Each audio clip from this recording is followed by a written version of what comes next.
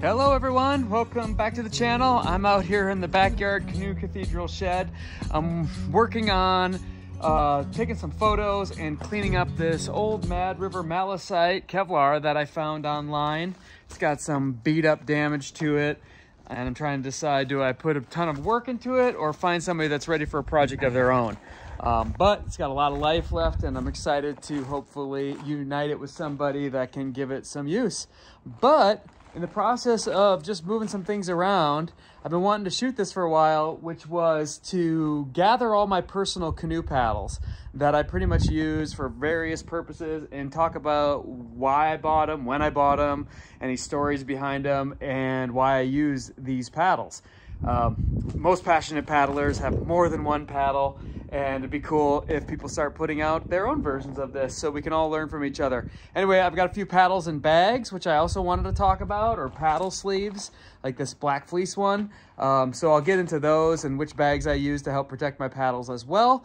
But this is a good smattering of most of the personal paddles that I use. There might be a few others around in the back of vehicles, but this will cover it, and I'm excited to get into it today. So let's go. Okay, here we go. I'm gonna start with kind of the paddles that I mostly use day to day, and then I have a lot of odds and ends that have been with me for a long time that I just have fun with and I'll never part with. But to start with my day to day, as you can see, I got the Bending Branches shirt on. There's several Bending Branches paddles that I just love. The newest one from them is the Black Pearl Carbon Straight. And a lot of my paddling is flat water, lazy moving water, even occasional volcanic rock around here, but not a lot of heavy hits. I love this paddle. It's light, light, light, light. One of the reasons I love it so much is that knife-like edge. I do a lot of in-water return strokes where I'm pulling the paddle through the water, and just having that knife surface like that for quiet in-water return is great. There's very little spine until you get kind of up toward the very top of the paddle here. So it's just really smooth. It's a good size for my body. Carbon shaft all the way along. And then a grip that is kind of a modified T, if you will. And that allows the paddle to move in my hands, but I still have a really positive grip on it. I usually carry with me a 58 inch because I use this a lot for solo. But if I was in one of my tandems where I sit a little bit lower, I'd probably go a little shorter. So that's the Black Pearl Straight. A paddle that is always in my bag with me as well is the bent shaft version. This is a 52 inch, but I often use this paddle with my North Star Magic, where I do sit a little bit lower, and sometimes I'll use a 50 inch. The bent shaft is gonna give me that nice vertical paddle shape right here. But what you can see is it's just got a really powerful catch. It actually spoons a little bit here. And then has a nice little, kind of just a slightly raised dihedral to reduce flutter. Grip is very similar as the other grip, but is an asymmetrical grip, meaning we're not going to be moving this around. It's going to be in one position, so it's cut down in for my hands a little bit. This is my fitness paddle. This is the paddle I'm going to use to cover miles, and it's light. Both of these paddles, though, because they're just straight up carbon at the end, you got to be a little bit more careful with dings and bangs. So I try to use this more in deep water, but it has taken a few shots, both of them, and they held up pretty well. So I wouldn't hesitate to take these into the boundary waters at all. And they're always in my bag. All right, then the other two paddles that are kind of the brother-sister that are similar to the Black Pearl but offer a little more durability and just have a great feel in the water are the Sunburst Straight and Bent from Bending Branches again. Love about this paddle is it now has the rock guard tip all the way around, so it's going to be a little bit more durable for taking shots. They do a 2-ounce glass over this paddle, so it still has a really nice knife-like blade through the water for my in-water return strokes, but it's a little bit more durable with that glass over the wood. It's pretty as heck. The polished carbon shaft is really nice on the hands. It's got a little bit of an oval to it. And then the grip and the straight is asymmetric in wood, which I really like just for all the little like open hand. It just has that great homey feel on your hands. And I use the bent shaft quite frequently as well. Again, a little bit more of an efficient stroke, a little more fitness based, covering miles. But those 4 paddles really make up what you're gonna see in most of my videos day to day. And then there's one other paddle from Bending Branches that's always in my bag, and this is the Expedition from Branches. the Expedition Plus. Now we go to a really burly paddle, and I use this. We got volcanic rock, I have some whitewater canoes. For my type of kind of bang 'em up paddle, this is the way to go. Now we have that rock guard tip all the way around, extends up even up toward the up the shaft of the paddle. We're doing 6-ounce glass over this, lots of laminations for durability. Look at all the laminations in the shaft of this paddle. That's strength, burliness. And I've had this in my line. It's taking a few little shots and holding up well. It's one of the cool things that Bending Branches does. They have a really cool, like, I think it's a 4-dip varnish process. So even when you take a shot like this, it doesn't open up the wood. And when we go here to the grip, we have kind of the football grip, which for whitewater, just having that really positive, locked-in grip is nice. I'm not doing a lot of palm rolls with this paddle. I'm holding on. I like a nice tight grip. If I end up tripping up on a rock, I'm not losing my paddle. So the Expedition Plus isn't something I use all the time because you do gain some weight, but when I need rough and tumble, this is pretty much as strong as I need for my type of paddling. All right, one of the things that really helps me keep all my paddles organized is this 8-paddle rack from Suspends. It's got this nice rubberized texture to it that grips onto the blade really well so you don't drop blades onto the ground. And you can just stuff a lot of paddles in. This can be mounted on your wall and keep your paddles off the ground and easy to grab. And so this is one that I use a lot.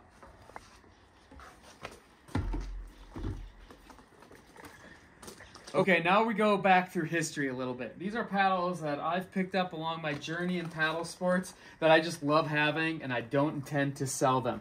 Right here, this is a paddle that Bell Canoes, now called North Star, used to have in their lineup. It was called the Voodoo at the time. It was made by Mitchell Paddles. And again, something you hear me talk about frequently is that knife-like cut. That's why a lot of people like this. This is really a sought-after paddle for freestyle canoeing. It was a nice large blade, so you had a really positive, strong brace. It is a cedar shaft, and if you look, I've had this for years. It's a little bit more beat up because cedar gets a little softer. So it's taken its hits over the years, all the way down to my old golden retriever retrieving it once when I dropped it in the water, put a couple teeth mark in it. So I could have probably taken care of this grip a little bit better, sanded and oiled, but when you're covering miles, it doesn't always happen. It has a nice oval. It's a large oval to the shaft, and a lot of people are still looking for these. In fact, for a brief amount of time, North Star had them in the lineup, and I do have a couple brand new ones in bags. This is also the bent shaft version, real spooned out blade. I keep this, but again, that cedar takes a shot, you're gonna see it. Nice oiled grip, something very nice, or sanded, and then you'd oil this grip. It just has a little bit better feel, especially if your hands get tacky, sweaty. The varnish can be a little stickier, so that oil really moves. One of the things I love about this is the size for my hands, that size of the grip. When I'm driving down, getting that top hand power, just gives me a really big surface to push into. I would love to have this grip on more paddles. It's not for everybody because it is bigger, but it is one that I enjoy a lot. And really lightweight blade. They are foam filled, so it's not something that I'm going to take hard shots with. I want to make these last. Along the same line, and you see a lot of people that really love beaver tails and otter tails. I've had this paddle since I was in college. It needs work. It's an all walnut gray owl beaver tail here, and unfortunately I must have taken a few shots and it fell in got wet, and then you can have cracking, so I'll have to deal with that. I don't use this often here because I just don't have a lot of really deep water, but what people do love is how smooth those in-water return strokes can be. Generally, when you use a paddle that's blade is this long, you're going to go a little longer in your overall paddle. So I think this thing may be all the way up to a 63 inch. So I use a bent 52 to 50, 58 or 56 straight, but this guy's nice and long. I'll still take this out once in a while. Has a lot of great memories when I was paddling in Madison, Wisconsin in college. So I keep this in the lineup. And I recently had picked up this Grumman, which is kind of the same thing. This is probably like a 1960s paddle. Long, oiled grip. It's a battle axe. I believe it's ash, and it's heavy, but it's along the same lines, and it's fun to have. And if you've own 5 to 6 paddles, you should consider putting a beaver tail or an otter tail in there, just because it is a different feel. It's a different propeller. This paddle also comes from the Bell days. There was a brief amount of time that Bell Canoes was working with Peter Petticombe out of Canada and making these beautiful paddles. There's a lot of cedar in this. It's really lightweight. It has that's kind of similar to Bending Branches, has that rock guard tip or a urethane all the way around it, so it would be durable. Honestly, this thing is mostly something that I keep near the fireplace just to look at. But people use them. It's plenty durable. It has a really nice grip. Just for those that are making their own paddles, if you ever get your hands on this grip, you'll enjoy a lot. It is varnished. Dropped it once, put a little shot in it, but you don't see a lot of use in this paddle. But boy, it's almost as light as that carbon black pearl. Has a really, really lightweight blade, and it's a 50-inch, so I don't really have a place to use this quite as often, but I love having it. Memories galore. This is not a paddle that I use often at all. It's a Mitchell. It was made for North Star when we did the San Juan River in 2019. I have some footage on my channel on that trip, but it is a burly paddle, really strong on the tip. We used this for a week. It's got that nice kind of modified T grip, which is real positive.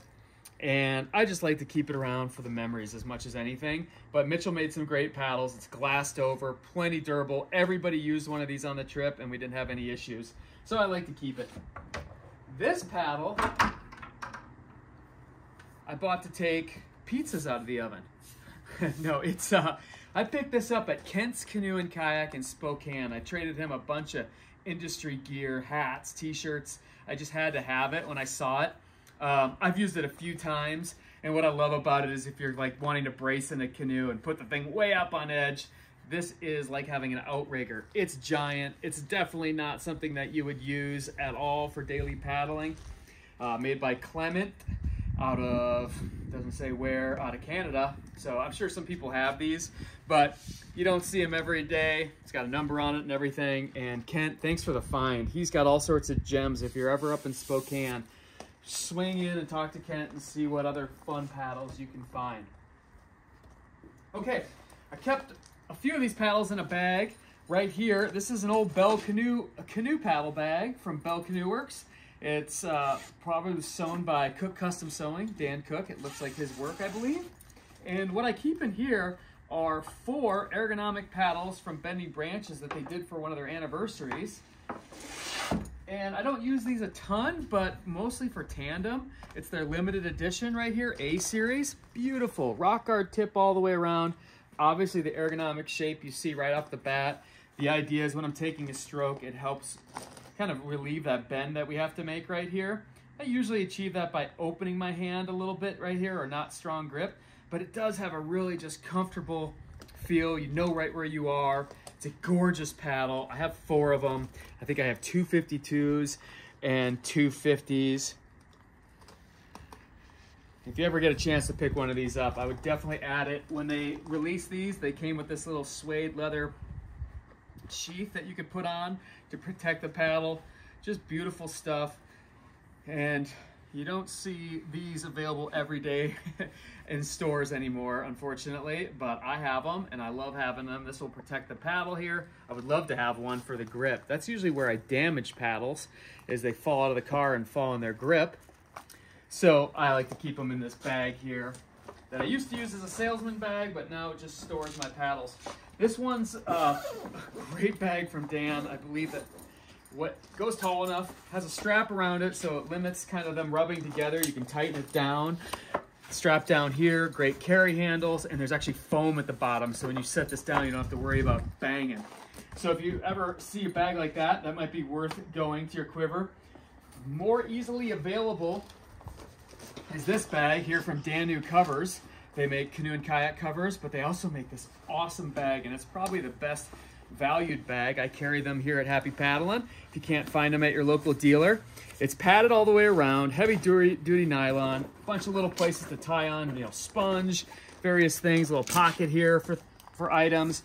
It also usually comes with a strap, a shoulder strap that I usually snag up and I don't really need. Closes over.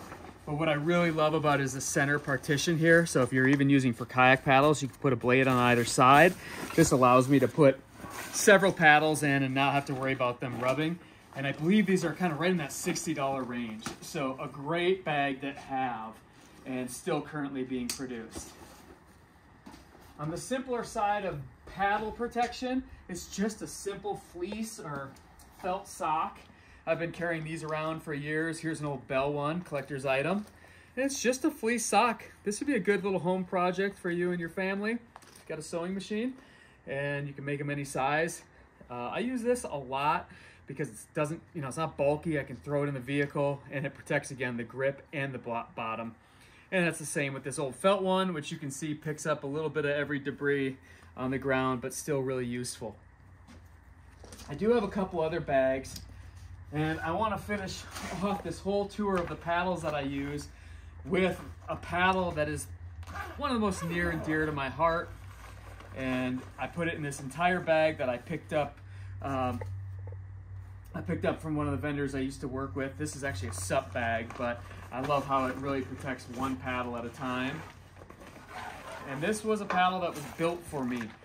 And I know there's a lot of canoe paddle builders out there doing beautiful work.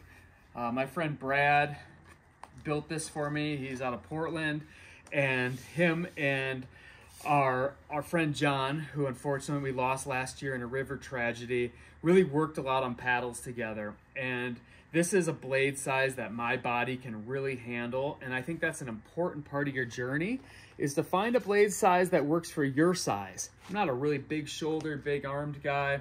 I pick up speed by going faster, more strokes per minute, and if I use too big of a blade, like some of these I showed you earlier, it just gets wearing on my shoulders. This one is perfect. Again, oiled grip that has a really nice feel, and a big surface here for my hand to rest on. And this one's just really near and dear to my heart. Looks like I put a little shot in it, but this I plan to carry with me for my whole life. Really lightweight. Brad could tell us more about all the woods he used in this process. But when somebody makes you a paddle like this, I burst into tears when they gave it to me. And I not only think of John, but also of Brad and the friendships and times we had together. So I dedicate all of my paddles to those guys, and I really hope this kind of just helped inspire you to maybe add a few paddles to your quiver just to change your feel on the water and have fun with it.